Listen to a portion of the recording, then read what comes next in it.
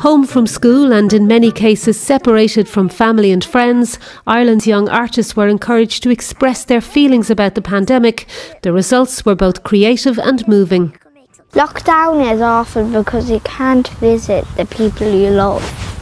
I decided to draw Jed because he is my best friend. We're in our back garden and we just felt a little sad about the lockdown that year, but so we painted some stones. Then we said, hang on, let's spread them around the place so other people could feel happy. Then it went on and on.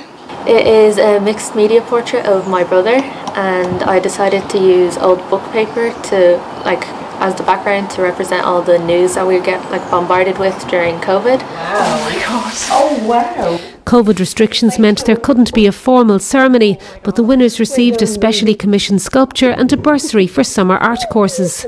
And what more appropriate way than a Zoom call to tell this class at Ard School Nadesha that they had won the group category. The collaboration, the way that you did, working apart but still managing to pull off a group project is absolutely fantastic, so well done. Judges say they were thrilled with the standard of entries. It was really heartfelt.